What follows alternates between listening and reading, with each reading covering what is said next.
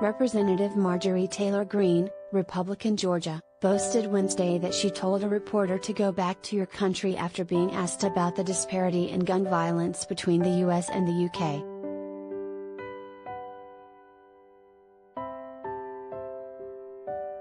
"We don't have guns in the UK, that is true, but we don't have mass shootings either," a woman, whose identity was unclear, asked Greene at a press conference, according to a clip the Congresswoman posted to Twitter.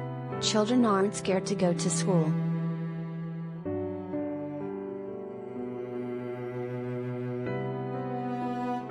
Greene, flanked by other pro-gun House Republicans, including Reps.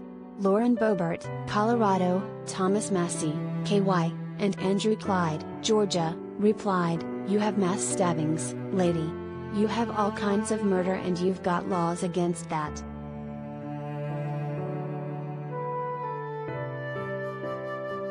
"Nothing like the same rates here," the reporter replied.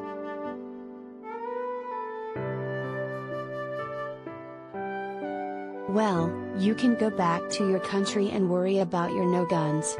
We like ours here," Greene said.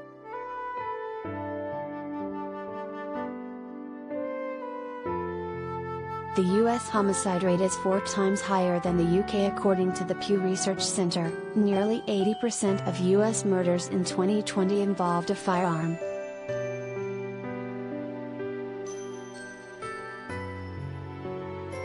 Globally, firearms accounted for 54% of all homicides in 2017 while knives accounted for 22%, per a United Nations global study on homicide.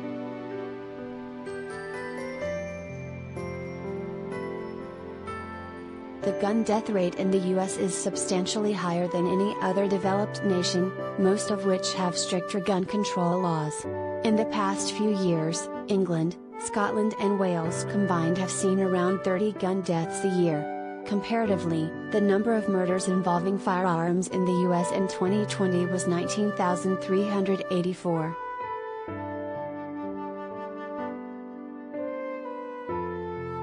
Greene and many of her House GOP colleagues have criticized a bipartisan gun bill which on Tuesday cleared an initial hurdle to passing in the Senate, breaking a decades-long stalemate on gun control legislation.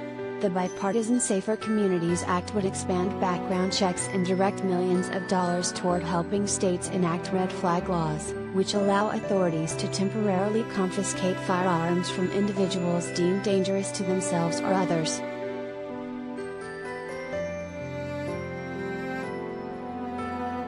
A group of 14 Republicans, including Minority Leader Mitch McConnell, KY, and Senators John Cornyn, Texas, Lindsey Graham, SC, and Mitt Romney, Utah, voted to proceed with the bill.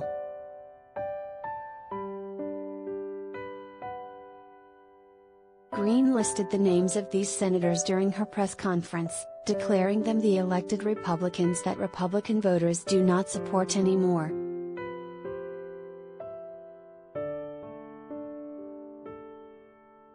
"We've got to change our Republican Party," she said.